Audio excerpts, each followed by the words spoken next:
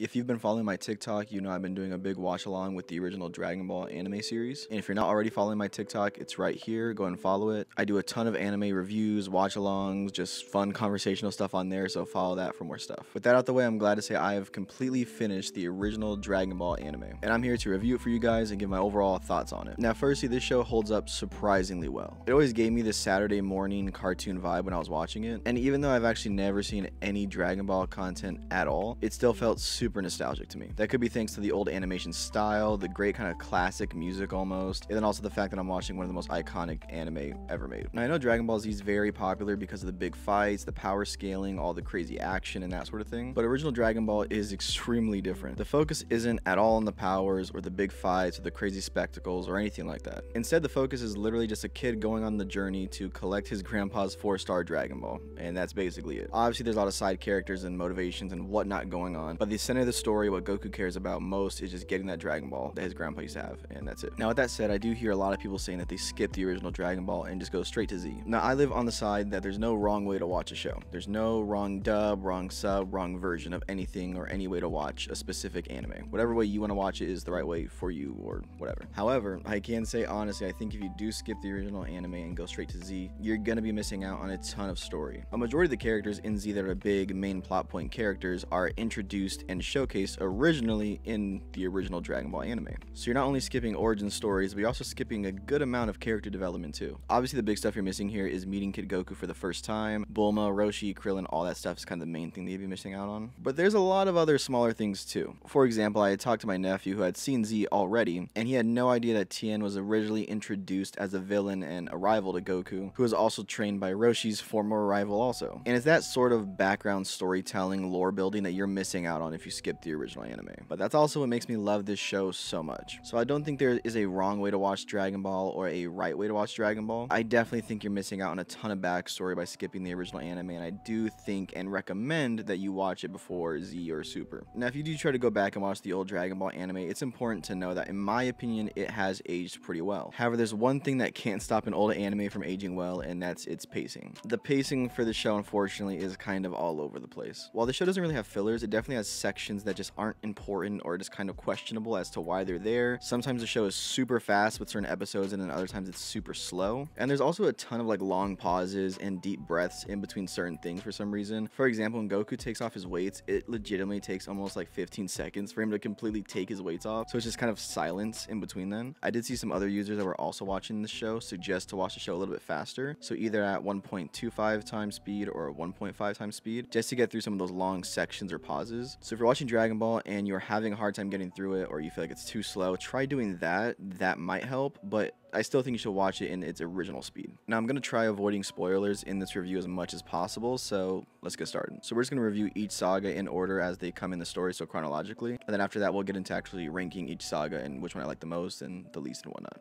So the first saga we have up here is the Emperor Pilaf saga. Now, this saga I honestly loved, but it is definitely the most different saga from Dragon Ball Z out of the whole show, being that there's honestly not that much fighting in this saga. Sure, there is some fighting and some small action scenes, but this first saga is mainly focused on Goku and his adventure. We also get the big introduction to Goku, Bulma, Roshi, and a few other characters. Also, it's really important to know that this whole universe of Dragon Ball and all these crazy planetary fights and whatever, all start because in the beginning of the show, Bulma's looking for the Dragon Balls so she can wish that she had a boyfriend. So that kind of just puts everything into perspective, that this whole universe started with this one small, insignificant little plot detail and kind of just blew up from there. This saga is definitely one of my favorites. It honestly has a pretty slice of life feel to it, as it's just Goku kind of going on adventures and figuring himself out, figuring out what's going on in the world, because before this, he was basically just a random kid in the forest, and until now, he's kind of just been secluded from everything. So this saga is him going out into the world and just figuring things out and learning about things on the way. This is also by far the most goofiest saga in all of Dragon Ball. I seriously sometimes just started bursting out laughing because some of these sequences and scenes are just absolutely hilarious, really. Moving on to the next saga is the Tournament saga. This one I did enjoy a lot, as it is the first fight-focused saga in the whole show, and it also introduces us to Krillin and Jackie-chan. Now, obviously the fights in the saga are really no comparison to something like Z, but that's fine. It's not meant to be something as crazy like that. These are all pretty small, low-stake fights, and are honestly just really there to showcase Goku's power level and kind of what he's learned so far up to now in the show. It's a solid saga, but there's really no story development or much movement in the story, really. It does a decent amount of world building and is a really good showcase for some of the powers in the show, but overall it's not super amazing for me. Now, I'm gonna lump the next 3 sagas together just because they're all kind of the same saga realistically, and that's the Red Ribbon Army saga, the General Blue saga, and the Commander Red saga. This whole section is basically all dedicated to Goku versus the Red Ribbon Army, so that's kind of why I'm ranking them together. And also I feel like all 3 of these sagas are very closely related, so I don't feel like one sticks out really. Now, these 3 sagas also have Goku kind of split up from the main cast of characters for a decent amount of time. You do see them pop up every now and then in between episodes, and they show up during certain scenes and whatnot, but for the most part it's mainly Goku versus the Red Ribbon Army solo. Now, the thing is, none of these sagas are bad, but I just feel like I don't like them as much as the other ones. Goku completely destroys everyone basically. He fights maybe 1 or 2 tough opponents, but pretty much he just runs through the whole Red Ribbon Army. I believe we do get the introduction to Mercenary Tao in these sagas, so that's cool, and he is a strong opponent for Goku for a while. He's a standout, he has a funny personality and a cool outfit and some decent scenes throughout the show. And these 3 sagas do showcase the androids a little bit with Ader, so you do kind of get a little bit development for Z starting here. You also see Aurelie from Dr. Slump in here as well, which is one of Toriyama's like other projects, I believe. Overall, it's not a bad saga. There are great moments and there's a ton of world development and character building all throughout the saga, or these sagas. I just didn't love it that much. I just felt like there wasn't really any stakes. I just felt like Goku was running through the Red Ribbon Army and they held no chance at all. So it was kind of a give and take with this one, or with these 3 sagas. The next saga is the Fortune Teller Baba saga. Now, I did like this one a good amount. We obviously meet Baba, who's Roshi's sister, so again, a ton more world building. This is also, I'm pretty sure, the first time we see Goku's grandpa at least interact with Goku, so that was really cool. And it was honestly kind of emotional seeing them interact together, because for this whole time, we as the audience know that Goku, you know, does what he does to his grandpa. Obviously not gonna spoil it, but does what he does to his grandpa. But this time, Goku doesn't know. I believe Goku doesn't find out until later on in Z anyways. But it's just really heartfelt because we as the audience are able to know certain things about this storyline and just kind of see it in a different perspective. And it was just really, it was really nice. I can't lie. It was really heartfelt and touching seeing Goku and Gohan kind of meet and interact more. There's a good amount of fights and decent concepts introduced in this saga also. And the very ending of this saga does introduce us to Tien and Chatsu, which is pretty dope. Again, solid saga, nothing really amazing other than really meeting Gohan and some decent fights in between that, but it was good. The next saga is the Tien saga, and like the Fortune Teller Baba one, I also like this one a good amount too. Now, this kind of makes me sad because I do know that Tien doesn't really amount to much or do much in Z. But when he's first introduced here, he's introduced as a pretty staple character for the show. He's pitched as kind of like a villain and rival to Goku at first, and his shift from an insanely just evil villain to an actual humble person is pretty crazy, because a lot of the character shifts from bad guys to good guys or whatever in this show has been, you know, over the course of like an episode or 2. His shift in his character arc was actually the whole saga, so it was pretty well done and had a lot of time to build up and kind of deliver basically, while other character development arcs were pretty cut short just because they didn't have the time that Tien did in this one. This saga honestly has some really good fight scenes and some great storytelling as well. I will say Tien's forearm move that he does showcase in the saga is really dope, but I'm like 100% sure they never show that again. Maybe they do, but as far as I know, that never comes up in Z or anything, which is pretty weird. The ending for the saga does have insanely huge spoilers for the rest of the series, at least the original Dragon Ball anime. So I do kind of need to talk spoilers here. So I'm gonna put a big spoilers sign up here. So while the sign is up, just know I'm talking spoilers. When it goes away, that means to come back. Because I just want to spoil the show for everyone. I know it's an old show, but I just want to make sure if you can get through and watch the show without being spoiled, it's honestly pretty worth it. So whatever, just keep an eye on that. If that's up, just mute it. So just skip to when that sign's off and then we'll be good. With that said, the death at the end of this saga, Krillin's death, is super crazy to me. This is technically the first big main character death other than Gohan, which that was kind of off scene anyways, and he's not really a main character, if you know what I'm saying. So first big main character death, and it was really wild. The way they portray Goku kind of almost knowing that something bad is gonna happen, and the way he kind of instinctively is almost weird about Krillin going back to the tournament and all this,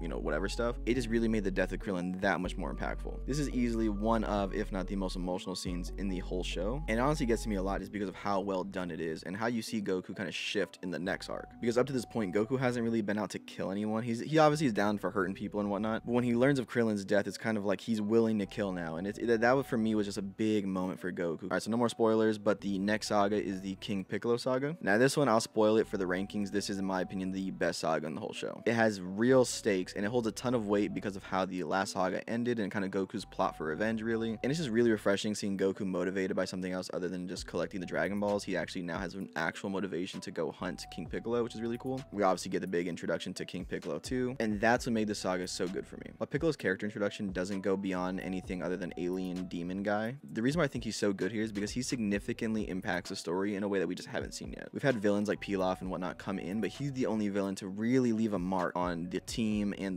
the world basically in this whole show. We do get a ton of backstory with Roshi and how he kind of was fighting King Piccolo prior to his actual introduction into the series at this point. And it's also really funny to know, I did talk about how Pilaf doesn't do much. He actually is the character that unleashes Piccolo back into the world. So it's just funny that this little goofy guy villain or whatever from the first original saga comes back to kind of be the bringer of Piccolo, and that's just kind of funny to me. And this saga has easily, in my opinion, the best fight scene in all of original Dragon Ball, that being King Piccolo versus Kid Goku at the end of the saga. This whole fight scene was honestly amazing. It was really good. To me, it even held up to like modern standards of fight scenes. It was solid. And I think the reason I like it so much too is because it's Kid Goku at this point, so he's still a little boy fighting this gigantic demon alien guy, which in my opinion just makes it even that much more cooler. You know, it's not like a grown man versus like another grown man. A literal little boy fighting this demon alien, and I just thought that was really cool. Overall, I love the saga, and I definitely believe it's the best saga in all of Dragon Ball. The last and final saga is the Piccolo Jr. saga. Now, this one obviously has a tough act to follow, with the last one being so good. And to be clear, the saga is good, it's just not as good as the King Piccolo saga. We do get a pretty big time skip here, so sadly we do lose Kid Goku, which really sucks. I love Kid Goku. I thought his voice acting, his character, everything about him was really funny, and it's a real genuine character. I actually really liked everything about Kid Goku. Now, the saga obviously does have the Piccolo versus Goku fight in it, and it is good. I just don't think as good as King Piccolo versus Kid Goku. We also do get kind of the full introduction to Chi-Chi. We did meet her earlier in the series, but now she's finally attempting to marry Goku, which is good. Obviously, that has big ramifications for the rest of the series moving forward, but we do get some plot points about that. Overall, this saga, I'm not going to talk too much about it because, you know, it's spoilers and whatnot, but I do think it's a good send-off for the series. I think it does allow the audience to kind of feel a little bit concluded with the story while still leaving enough things open for Z and for the sequel to kind of move in. I just think it does a lot of the things that the King Piccolo saga does, just not as good and with not as much stakes. But with that said, let's get into ranking all the sagas in Dragon Ball. So by far, like I said, my favorite saga is the King Piccolo saga. You already know why. Amazing story, great action, great stakes. It really holds a lot of weight in the whole series for me. And this is honestly the saga that made me stop watching everything else and just focus on Dragon Ball because it was so good. Now, don't roast me for this one, but the second place saga I'm gonna do is the Emperor Pilaf saga.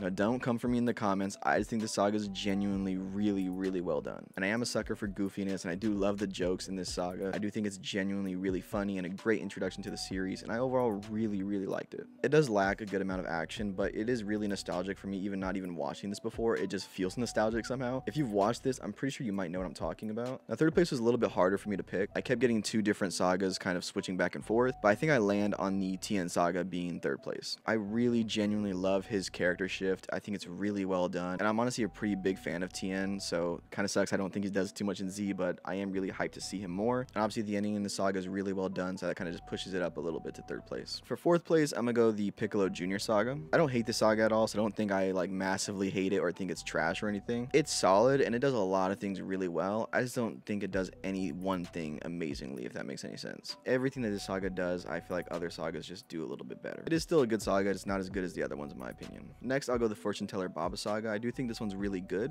mainly in the way that it advances the story. It kind of shows us a lot of things from the past. We learn a little bit about Baba being Roshi's sister. We also get some info on Gohan, but it doesn't feel like a roadblock or kind of like an unnecessary stop in the story. It definitely helps push the story along further and get us to the next Dragon Ball, so I do like that. The next saga we'll go is the Tournament saga. Now, I do think this saga is decent. However, it's so focused on showcasing powers and kind of giving matchups between different characters that it doesn't really move the story forward at all. There is some decent world building in the background with certain characters, and like I said, we do get some cool scenes with different fights and that sort of stuff, but it doesn't do too much for the story. In hindsight, this is a very low stakes saga and doesn't do too much to impact anything else around it, really.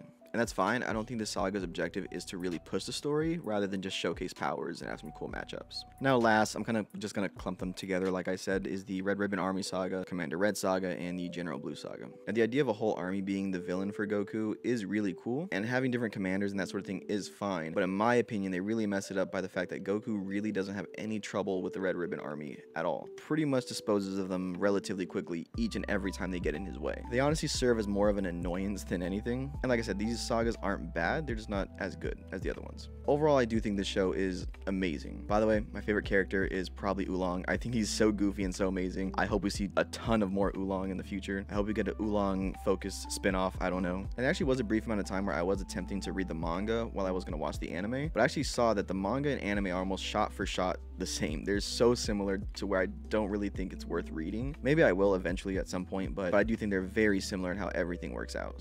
So there it is. Dragon Ball holds up extremely well in my opinion. I think it's a great show to watch, and I do recommend, if you're going to watch Dragon Ball at all, Z, Super, anything, the movies, start with the original series. You're going to learn so much more. I'd probably rate this show a really high 7 or low 8 for me. It's a really great show with some amazing moments at certain points, and I thoroughly enjoyed it, and it's, in my opinion, a great start to a great series. Okay, and my light died, so I think that's the cue to end the video. So hopefully you enjoyed. So comment below if you guys like Dragon Ball. Have you seen this original series? Did you skip it? Are you gonna go back to it? Did this video kind of push you to watch the original series? Let me know. And like I said, check out my TikTok here. I post a little bit more frequently on there, so for more content, go there. Subscribe to the YouTube here, and thanks for watching.